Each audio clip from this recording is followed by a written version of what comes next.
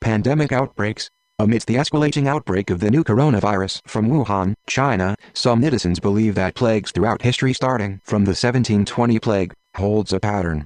However, did history truly repeat itself? The theory goes like this. 1720. The Great Plague of Marseille. This was the last significant European outbreak of the Bubonic plague. It killed a total of 100,000 people in the city of Marseille, France. 1820. The first cholera pandemic. By 1820, cholera had spread to Thailand, Indonesia, and the Philippines. On the island of Java alone, the outbreak caused the death of 100,000 people. 1920. The Spanish flu. In 1918-1920, the world was faced with the influenza pandemic. It would be the first of two pandemics to involve the H1N1 influenza virus. The virus had a massive reach, infecting 500 million people around the world. According to Wikipedia, the death toll worldwide was up to 100 million, making it one of the deadliest in human history. So what is going to happen in 2020? It seemed like the pattern for deadly pandemic outbreaks occurs every 100 years. In Wuhan, China, an outbreak of a new deadly strain of coronavirus was running rampant. In a matter of days, the number of infected tripled and the death toll continued to rise. The novel coronavirus, or known as the Wuhan coronavirus, is still being studied. Health authorities are on a race to contain the virus and ordered Wuhan to suspend all outbound public transport. Though some of the circumstances of the outbreaks are different, one of the most common variables is how the outbreaks were spread.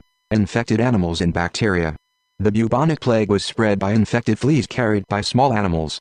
It could also be transmitted through exposure to the body fluids from a dead plague-infected animal.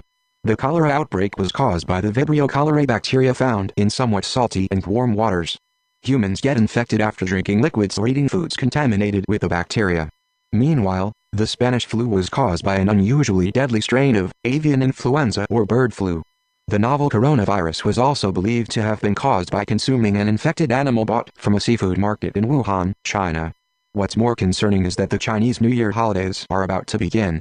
During this time, millions of Chinese travel both domestically and internationally, increasing the risks of spreading the virus. However, the World Health Organization (WHO) had yet to declare the virus as a public health emergency of international concern.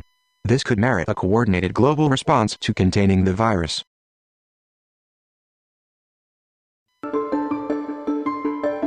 This is a very large outbreak. This is Dr. Bill Schaffner. I'm an infectious disease specialist and public health person. Coronaviruses are a whole family of viruses. For the most part, they don't cause any real clinical illness except the occasional cold. But you know, from time to time, there's a rogue coronavirus that develops. We remember SARS 2002, 2003, and then there was another, the MERS virus, the Middle East Respiratory Syndrome virus. This new virus, like those other rogue viruses, probably was first transmitted to humans from animals. So the symptoms resemble influenza. It's a respiratory virus initially, and so you have fever, not feeling very well, cough, and just feeling poorly. We don't have a direct anti-coronavirus treatment. We can manage the patients through symptomatic care and supportive care, of course. And many patients already, the Chinese have said, have survived this infection. The Centers for Disease Control and Prevention have this top of the mind. They have deployed over 100 people to New York, to San Francisco, and Los Angeles. They will be screening people who are arriving from particularly